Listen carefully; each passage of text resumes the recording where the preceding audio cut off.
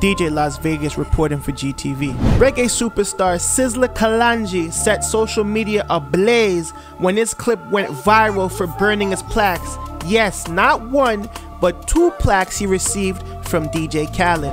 The plaques he burned was for DJ Khaled's 2017 album Grateful and Khaled's 2019 album Father of Assad. In the clip, Sizzla said, and I quote, "You insult me, DJ Khaled," and told his friend them to cut out the baby picture cause the baby is innocent, which to me is the funniest part of the video. Reps from USA Today tried to reach out to Sizzla to no avail, so no one is really clear on why he destroyed his plaques, cause them joints is expensive. But a friend of the platform, Rockboy Ninja, had this to say: "What Sizzla did goes on to show Jamaicans some of the biggest backstabbers out there.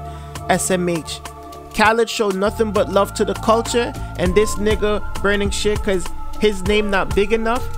Hand over face emoji." My personal opinion, we really don't know what happened in this situation, but it could be anything as big as royalties not being paid out to Sizzla, which is a common reason why artists clash with other artists, to something as small as a name being too small. I mean, honestly, that's kind of fried if it's that. But what do y'all think, man? Was Sizzla being ungrateful to Assad's dad? Let us know your thoughts. Check out our new show, The Mandem Show Unplugged. We sat down with Canadian artist Century as she talks about the highs and lows in her life and overcoming them. It's DJ Las Vegas for GTV. I'm out.